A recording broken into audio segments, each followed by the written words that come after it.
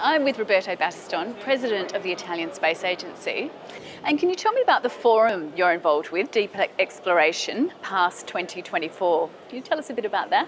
Yeah, this is really the challenge which is calling the attention of all the spacefaring and space active nation in the world. Space has a tremendous potential in political, peaceful development of collaboration, international collaboration.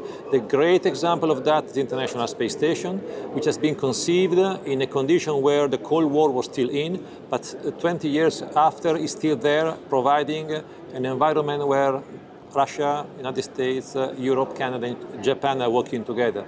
So we have to look at that as an example, and you have to think the next step.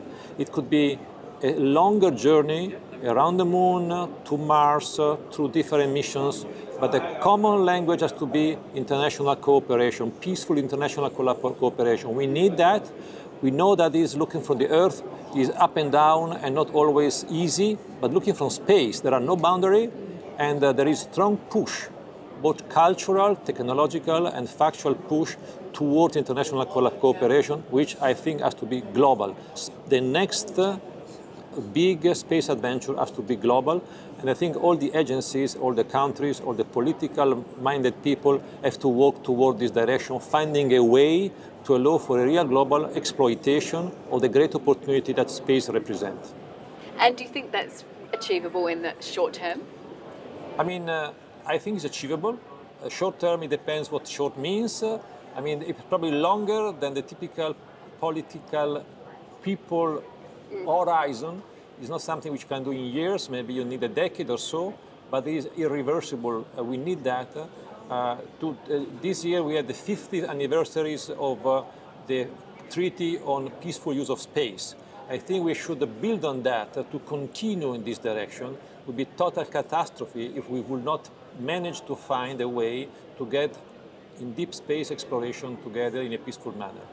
And is that where a Congress like this is really beneficial for people to meet and talk and share ideas? This is amazing. This Congress is growing at the rate of about 5 to 10% a year since almost a decade.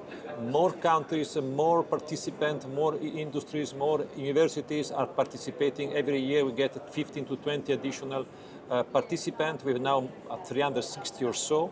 It's amazing how many people are attracted from space, for all kind of background, all kind of culture, all kind of nation, and this is becoming the reference all over the world for the future of space. It's exciting to be here, and exciting to build the next events. The next one will be in Bremen, then in Washington, and then every year we'll change location, and feel the vibrant curiosity, attention, and motivation by the participant. Is really the right place to stay in this precise moment. It was a very exciting time. Thank you for your time today and enjoy the Congress. Thank you so much.